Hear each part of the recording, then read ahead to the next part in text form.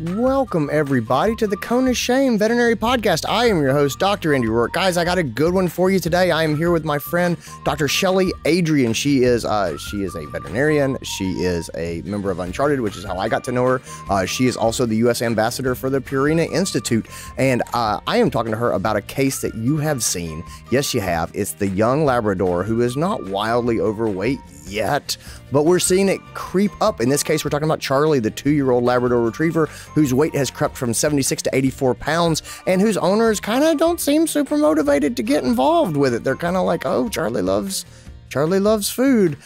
Listen, this is about team training is what it is. It's about communicating effectively. It is about supporting our team as they have these conversations. It's about the pet owners getting the same story and resources to back that story up from multiple team members. And so, guys, Shelly is amazing at this. Really good conversation about how to approach this super common case. And let's be honest, super important, right? We know that we expand pets' lifespans when we manage their weight. How do we do it? And the resources that Shelly brings to the table, really fantastic. If you want your team to do better jobs talking about nutrition, this is a great episode to get into and to share with them. Guys, without further ado, we're going to jump into this episode, which has been brought to you ad-free by the Purina Institute. Let's get into it. This is your show. We're glad you're here.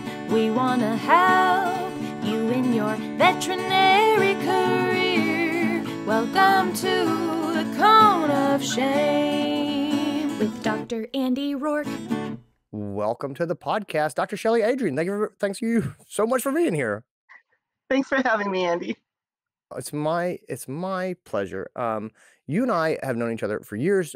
You are an Uncharted member, and so that's where we met back in the day, hanging out at those conferences. And I've always enjoyed you very much, and I love to see you at our gatherings and our get together.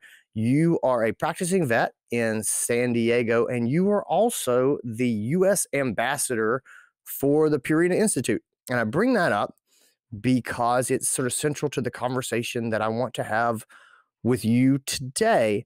When we last spoke, you were telling me about one of your cases, and we were sort of talking about the hard conversation of getting pets to actually lose weight.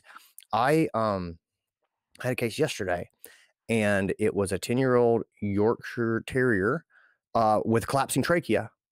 And it came in, and the owners were super nice. They're really great people. But they came in, and they're like, the medications aren't working anymore. You know, I've been trying to sort of medically manage this case, and the medications aren't working anymore. And he's just coughing all the time and whatever.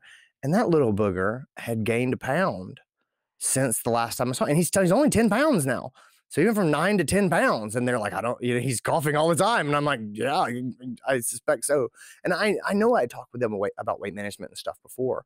And I went through like, what are you feeding? And it was again, they're wonderful people, and they clearly love this dog.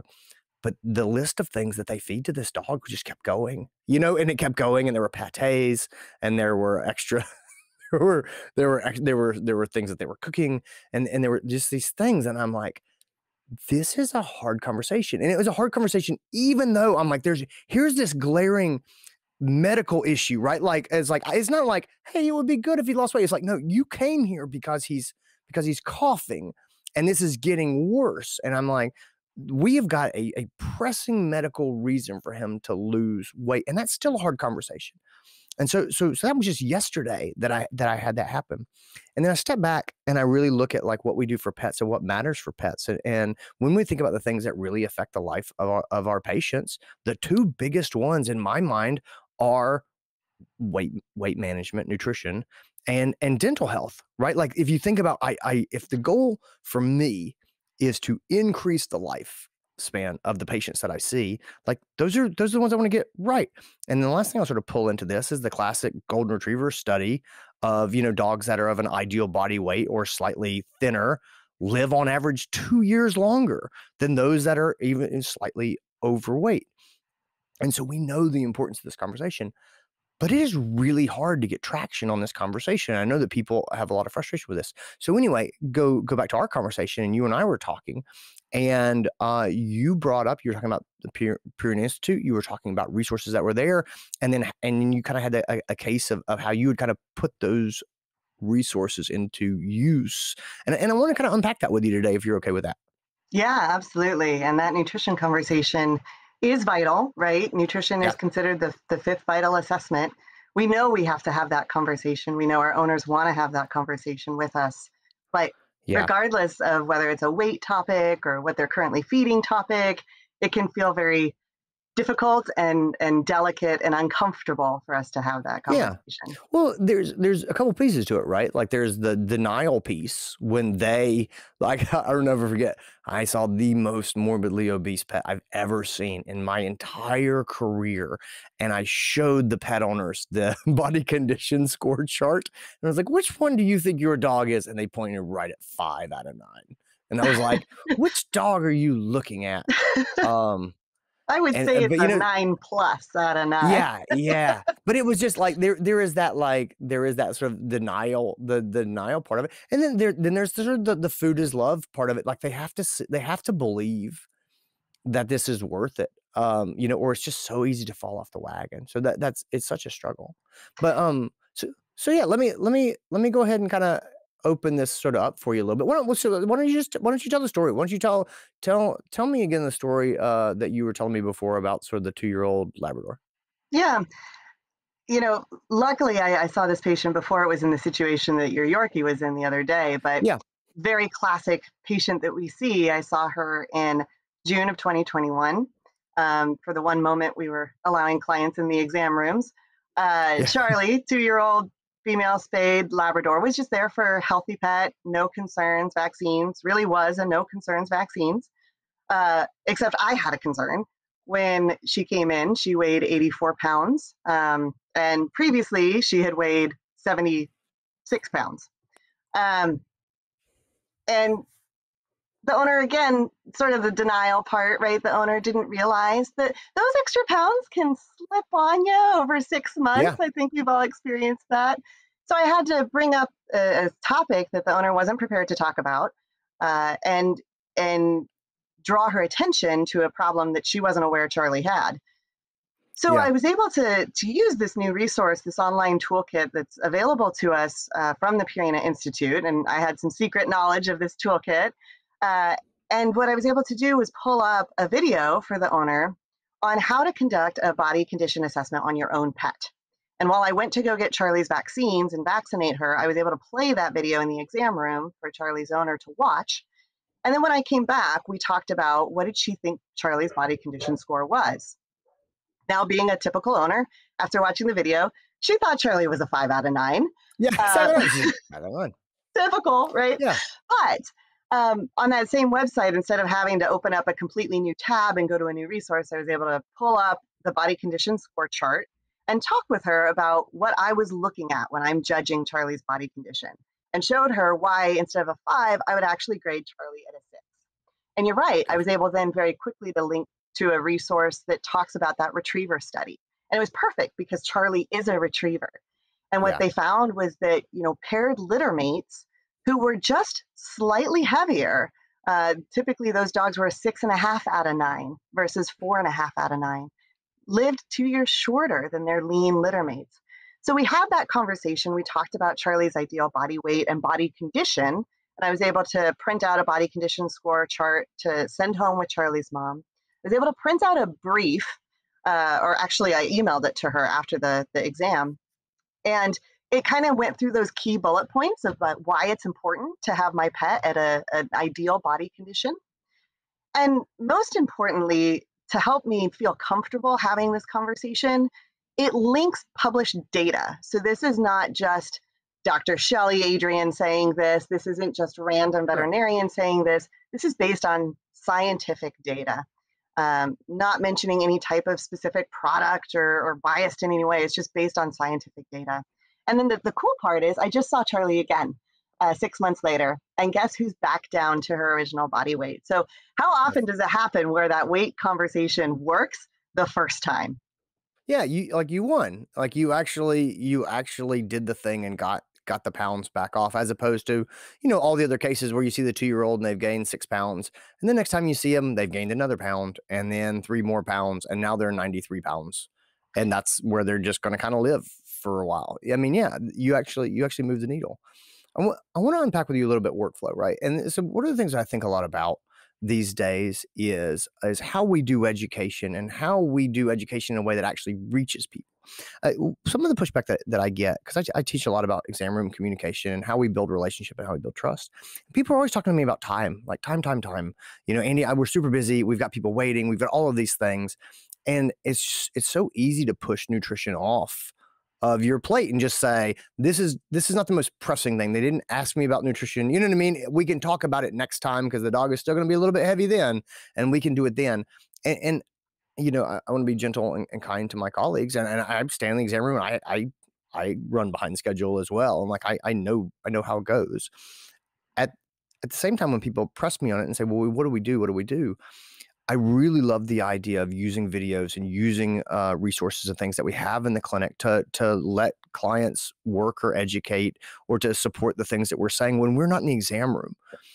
And so as you say, hey, I ducked off to do these other things and I showed them this video. And when I came back, we talked more. I go, man, that is multitasking, right? That's an efficient use of time. Is I'm going to hand you this while I go get these other things going.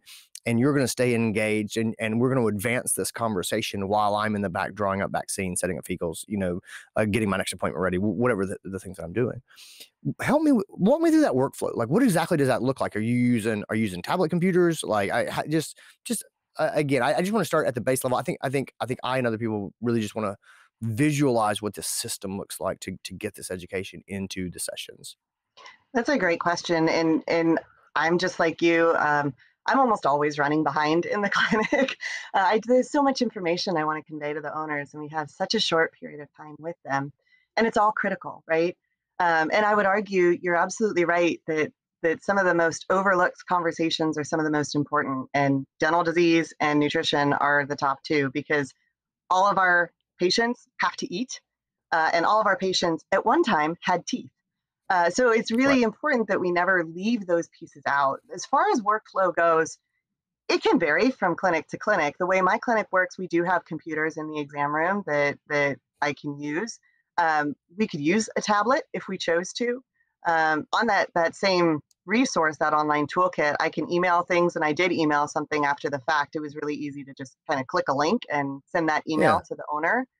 There are even additional resources that I could use to train my staff with videos or with reading. So the workflow, again, idea to save us time, to get us quick information. When we're in the exam room too, what I find as a barrier sometimes with nutrition conversations is when we look up good science-backed conversation, we pull up some sort of 12-page document that might take us an hour to read, right? And sometimes I just need the quick key messages. I just want the bullet points. What do I need to say? What is the most important information to convey in less than 5 minutes?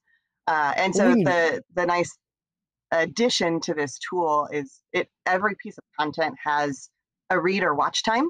So I can even filter, if I've got less than 5 minutes, what can I use to convey this information and go? That's super cool. Yeah, we need to be realistic about what people are going to actually do. You know what I mean? Like sending them home with a multi-chapter reading assignment is wishful thinking. And it's just, imagine, I liken what we do to auto mechanics sometimes, and not in all cases. I know people don't like that, but for me, it's the easiest thing that I can imagine that is kind of expensive. It can get expensive real fast, and I'm not a car guy. I don't know all that much. I want to be a good car owner. Obviously, I want to have a car that works and have a nice long life from a car. And I don't know what I need, and I don't know what I don't know. And so when I think about education, I think a lot about like my experience with an auto mechanic and stuff like that. And if I go to the auto mechanic and they give me a 10-page document to read, with the specs of engine care, it's not going to happen. And it's not going to happen. I mean, you and I were talking before, as we're making this COVID pandemic spike. My kids have been doing virtual school for a while. Everybody around me is sick. And it's sort of like, man, we're all busy. and we're all stressed. And so just meeting people where they are and being realistic and just giving them the actual information that they're going to use to make a decision, and then giving the pathway to where they can go deeper if they want, right? I think that's probably the key with a lot of the clients and trying to educate is we all have those clients who are sponges. Like they want to read all the things. They want the 12-page document and they want to see the original sources. Like it's a beautiful thing to be able to give people the executive summary and then have it link deeper, have them have the ability to go deeper to kind of what they want. But I think a lot of times we jump to the full Monty, and people are not ready for that. And it goes into their email and it just sits in their inbox for a long time because they didn't delete it because they mean to read it. They just never do. And so that's super interesting to me to sort by time and to have stuff that's top level. Can I ask you some more questions about the training stuff? Because that's really intriguing. Like I'm a super big advocate for tech training, for helping people grow and develop inside the practices. I like people to be learning new things. I want to learn new things. And so I'm always interested in what kind of training resources and stuff are there. Can you lay out what's there and like what might be beneficial to practices? I thought that might pique your interest. I love it. And that's the neat thing, like you said, some folks want those key bullet points, those key messages, and that's all they need to know. I don't know what a carburetor is. I'm never going to read further about what a carburetor is. I just hope that it works. But sometimes I really do want to read deeper into what makes a large breed puppy food different than a regular puppy food, right? And so do my technicians, because let's be honest, they might be the ones having the conversation about large breed puppy food versus regular puppy food. So what we can utilize on that Center Square toolkit, there are videos, there are write-ups, again, with those key bullet points, but then linking to deeper, more science, getting into that nitty-gritty, that nerdy part. And again, always based on published data. The videos are really cool, though, and I pull those up frequently just for myself. If I have a few minutes to inhale my lunch, most of the videos are less than 5 minutes long, and they're recorded by board-certified veterinary nutritionists. These are nutritionists that do not work for Purina, so this is not Purina-centric at all. And they have all kinds of really helpful videos about how to fit that nutrition conversation into a short exam, how to have a conversation with an owner who comes in with recommendations for foods, perhaps from a breeder or a shelter that maybe we don't agree with those recommendations for that pet. The importance of a nutrition conversation. They hit all of those difficult topics and give their pearls and their best practices because they're having those conversations too, right? So listening to their perspective on it, just while I'm inhaling my food, watching that quick video is not only helpful for me, but for my staff as well. And then if they want to dig deeper, they can look below the video and it will link them to some of the deeper information on that same topic. That's awesome. I really like it a lot. Can you help me with so this last part of this for me that I find as a hurdle to really leveraging resources effectively is what I say in the exam room. Can you help me with some conversation stuff just to set this up to then refer them to some resources and things like that? You have a lot of experience with this. How do you broach the conversation of either, hey, I'm going to leave you with this video, or I want to send you with more information, and I'm going to send this as a link, or I'm going to print this off. What strategically do you do to set up the conversation so it doesn't sound like, hey, I know we didn't talk about this, but here's a bunch of links, because that's not going to go anywhere either way. So you're naturally a very warm and charismatic person. How do you lead into this conversation to get people to actually click the links and to feel like, yes, this is not homework for me. This is a value add to my exam visit. That's a good question. And you're right. We don't want to information dump, or sometimes we do want to information dump, but we know that that's not effective. Right. Always want to information dump. But yeah, so, I think a part of it is going back to the idea that we're on the same team. We both want what's best for their pet's health. And going back to the idea that food is love, I almost find nutrition to be a topic that usually does pique owners' interests. And as opposed to my car's carburetor, the nutrition piece is something they want to read. So when I bring up the nutrition conversation, which I always at least mention a piece of nutrition in the exam room, we always talk about what food they're currently eating, the body condition score. So as I go back to that, hey, remember we talked about your dog is eating XYZ. The reason I like XYZ food for Fluffy is, and then if you want to read more up on that, say, for example, I'm seeing a geriatric cat. This is another true life example, geriatric cat named Angelina, 17 years old, who was healthy, but she was getting to that where, she's getting leaner and thinner and losing that lean body mass. So we talked about the food she was eating, which was good.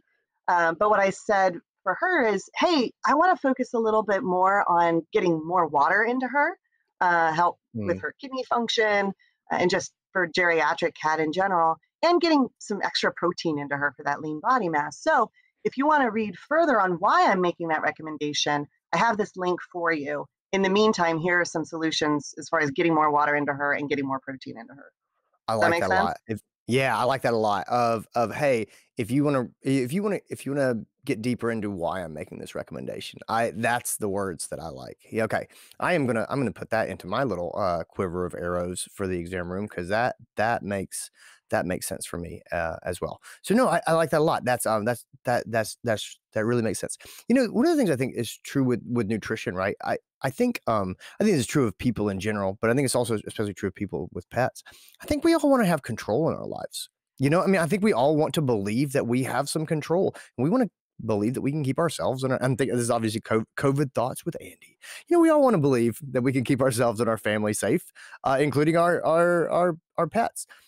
And nutrition is a thing that we have great control over for our pets. You know what I mean? Like, it is a thing where we can make this purchase and we can decide what they get. And this is an aspect of their life that we can control, which is why people talk to us about their pet stool all the time, because they're like, they can see it and it's there, and I can adjust what's going in the front side and affect what's going out the back side. And this is control I definitely have.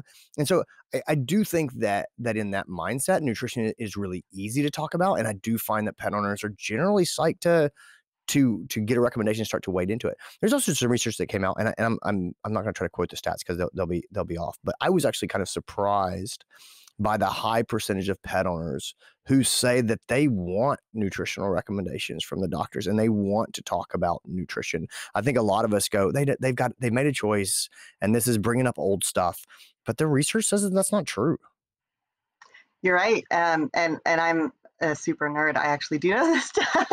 I thought I was like, I'm going to toss this out there half-baked, and I'm going to let Shelly just finish cooking it for me. And I think it's really important for us to keep this in mind because, again, I'm in San Diego. I have had the challenging nutrition conversations, and I know what it's like when you're talking and you feel like you're talking to a brick wall. But they hear you. They hear you. 83% of owners trust their veterinary professional when it comes to nutrition advice.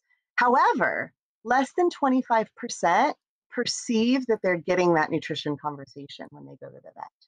So it's real. That's why I think it's important to have those additional resources and say, hey, if you want to read more, because if they have those, whether it's an email or a video we showed them or a printout that we leave them going home with, now they know they've had that nutrition conversation, right? So now they're going to see, yes, I got this recommendation from my vet, whether it was about body condition score, specific diet, hydration, whatever the aspect of nutrition, that conversation you had, they know they had that conversation with you. And that just builds to a better relationship overall, right? Yeah, I agree.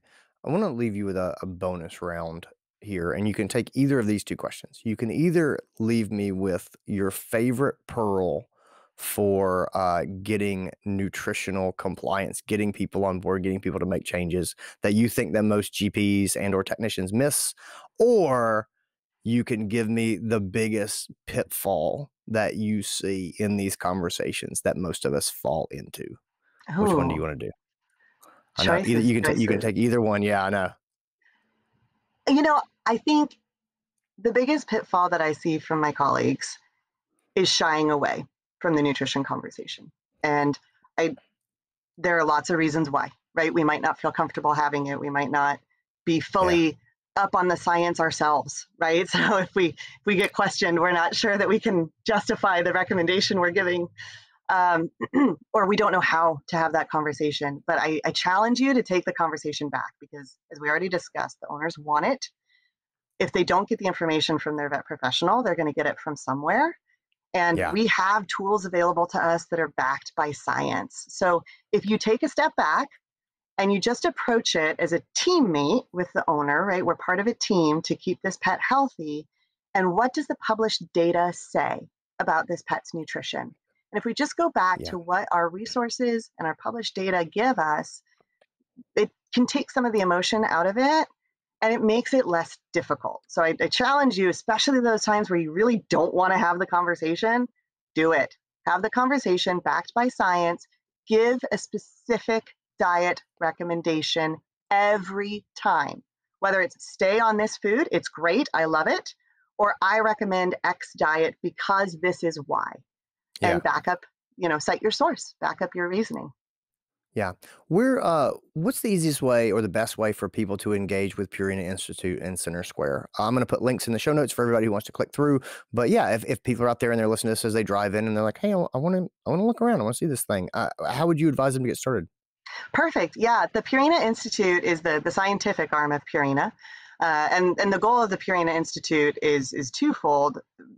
In general, is to generate and communicate scientific content on companion animal nutrition, but also to help us take that conversation back, to help us have these difficult nutrition conversations. So if you just go to the website, purinainstitute.com, there's a wealth of information there. If you want to get real nerdy on it, you can, whatever the topic may be. But there's the nerdy Shelly had to come out. But Love there it. is a label at the top called Center Square. And if you just tap on that, you can search the wealth of resources. I encourage you to play with it, whether it's veterinarian, technician, receptionist. There's content there that can help you have those nutrition conversations because we all do. Oh, yeah. Awesome. Thanks so much for being here. I really appreciate you. Appreciate your time. Thanks for this, Andy. And that is our episode. Thanks again to the Purina Institute for making this possible. Guys, thank you for tuning in and checking it out. As always, if you like the episode and you feel like leaving us an honest review wherever you get your podcasts, that means the world to me. I really do appreciate it. Also, remember that we are now on YouTube. So if you like watching podcasts, watching the conversation, check us out there. Anyway, gang, take care of yourselves. Be well. Talk to you later. Bye.